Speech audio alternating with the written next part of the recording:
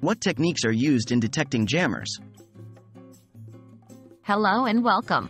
Today, we're delving into the exciting field of signal jamming and the sophisticated techniques that are used in detecting jammers.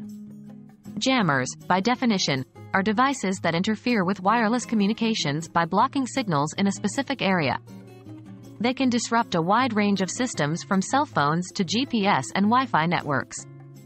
Detecting these devices can be challenging but is vital for maintaining reliable communication networks. What is a jamming attack? In a jamming attack, the jammer broadcasts a signal that conflicts with a communication signal, thereby disturbing the receiver's ability to identify the original signal. As a result, the receiver experiences a signal blackout or severe degradation in signal quality. How are jammers detected? Detecting jammers involves identifying anomalies in signal patterns. These anomalies can often be attributed to the presence of a jamming device.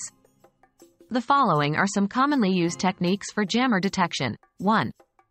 Spectrum analysis.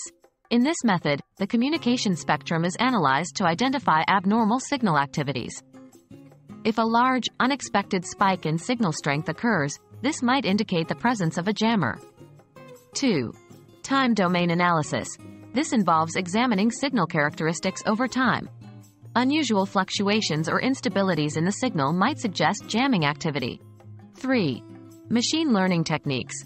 Machine learning can be used to predict normal behavior of the signal, and thus recognize anomalies when they occur. This method is highly effective and increasingly popular in detecting complex and intelligent jammers. 4. Signal strength monitoring. The strength of the received signal is continuously monitored. If there's a sudden and inexplicable drop in signal strength, it might be due to a jammer's activity. What happens after detecting a jammer?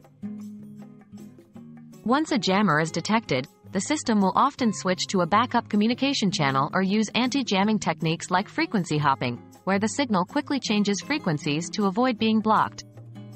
The location of the jammer can also be determined through methods like triangulation, which can then be used to disable the device physically.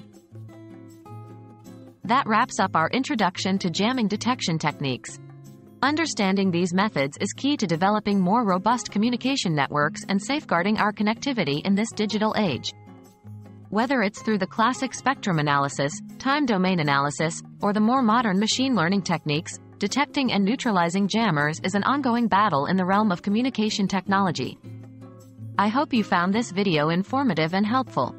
Stay tuned for more insightful content.